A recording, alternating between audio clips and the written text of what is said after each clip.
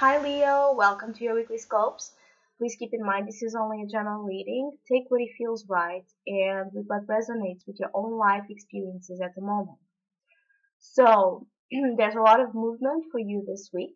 As the main opportunity, you have the Three of Wands, and it's a week to really focus on your creativity, on your expectations for the future, on your plans, because there's an opportunity of growth. There's an opportunity of things moving forward into the direction of passion, of desire, of creative force that you are expecting to. There's support, especially concerning creativity and energy drive and plans. There's also a lot of movement. So if you're planning to travel, if you're planning to move, if you're wanting to manifest that journey, there's a lot of beautiful possibilities for you to be able to do so and get to the destination that you're hoping. There's a lot opening up for you, a lot of ways, roads, a lot of really opportunities of finding your path, finding finding finding your place to be. Because I feel like in probably you have been you've been a little bit insatisfied with the place or the environment you were or you are until now, and you're really wanting to move, and you're really wanting things to have this rush, this adrenaline happening in your life. And as a main opportunity, the Three of Wands advises you to organize your visions and to really focus on your drive and what drives you, because there's a lot of support and there's a lot of opportunity to bring those cravings, those soul cravings into manifestation. The main challenge is the Page of Wands. So another movement card, communication, words being exchanged, a lot of a lot of attitude in those words, in that communication, in that exchange of um, ideas and expressions. So the challenge maybe is for you to express what you're hoping for, express what you're wanting, or dealing with people or environment or news coming your way that may for some reason upset you or disrupt your idea of this journey, this new beautiful journey you're trying to take on. Whatever it is, the challenge is for you to face it with a lot of logic, and not let yourself be led by angry feelings, by resentment, and just exploding in words, in harsh words with other people or even towards yourself. There's an angry feeling that can surface with this communication, with this news, with this difficulty in saying and communicating clearly what you want.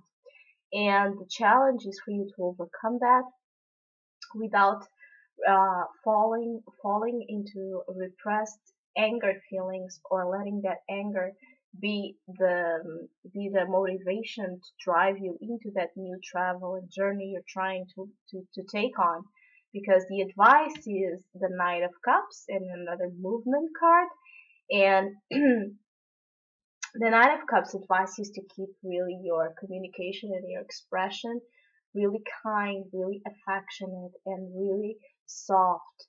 So the advice is for you, no matter what happens that may push your patience a little bit, to keep your positive feelings flowing freely, believing in the opportunities that are coming your way, which could be really big ones, and being being really expressing yourself with a lot of tenderness and um, a lot of affection, a lot of love. You have love to give this week, and the advice is for you to take use of that and share it. So don't let yourself, no matter what kind of exchanges that may irritate you this week, no matter what happens, really offer your cup of love, offer your cup of compassion, offer your cup of understanding, and try to cope with it and try to deal with it in a much more loving way, because that will help you to get um, to the destination that you're hoping for, and to achieve a lot of promising fruits from your desires and from your dreams and from your plans. And there's a lot of vision. There's a big vision opening up for your life, and you wanting to follow it, and that's beautiful.